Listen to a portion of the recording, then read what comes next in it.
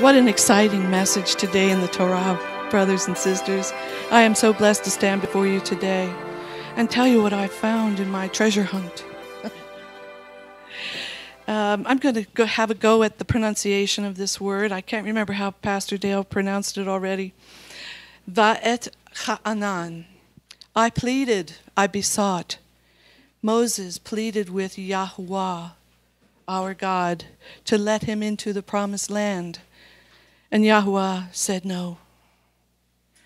I think he teaches us in this passage, in this part, in this knowledge, that sometimes when we plead for the most important thing to us, sometimes the answer is no. Think about it. Moses took these people through battles and conflicts, an 11-day journey that took 38 years. Sounds like my walk with Yeshua. And still, Yahuwah said no. It did not diminish Moses' faith in Yahuwah at all.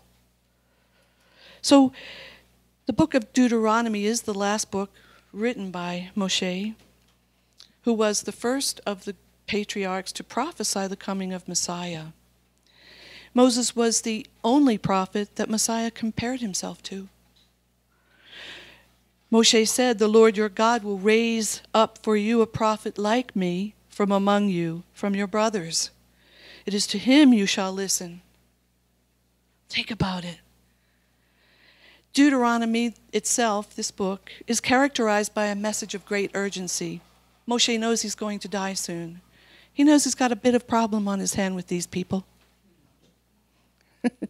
In fact, he possibly anticipates that they will break the law again and hurt, grieve the Holy Spirit and Yahweh our God.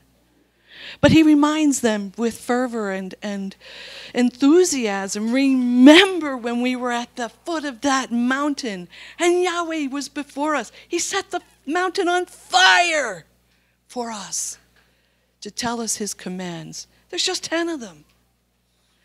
So he says, your eyes have seen Yah, what he did at Baal Peor, for Yahweh, your God, has destroyed from among you all the men who followed Baal of Peor.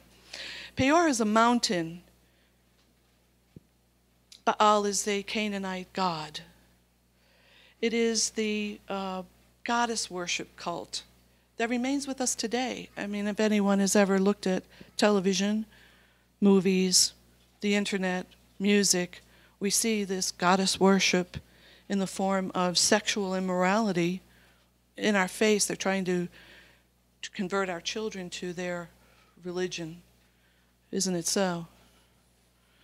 And so Moses' message to the Israelites of then is pertinent to us today. Who here figures themselves an Israelite? Yeah. We are converted by God's great wisdom and mercy. We are no longer Gentiles. We are no longer slaves. Obedience brought them through battles and conflicts. And in Moses, verse 6, urges the Israelites, therefore be careful to observe these commandments. He urges us this today. For this is your wisdom and understanding.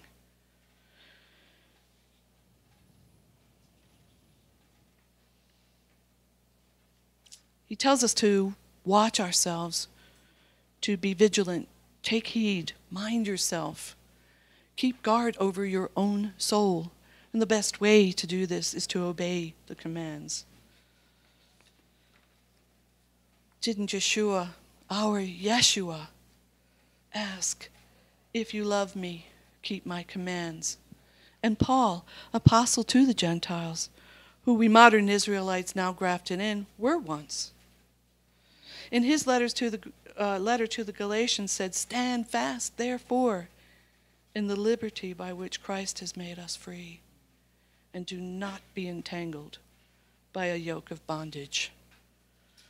The key to this liberty is obedience to the commandments given us so long ago. Let me read to you from Isaiah, the Haftorah. It's just so beautiful, and it's just so beautiful. I'll read fast. Isaiah chapter 40. Comfort, yes, comfort my people, says your God. Speak comfort to Jerusalem and cry out to her that her warfare is ended, that her iniquity is pardoned, for she has received from the Lord's hand double for all her sins. The voice of one crying in the wilderness, prepare the way of the Lord. Make straight in the desert a highway for our God. Every valley shall be exalted, and every mountain and hill brought low. The crooked places shall be made straight, and the rough places smooth. The glory of Yahweh shall be revealed, and all flesh shall see it together, for the mouth of the Lord has spoken. Praise be to God.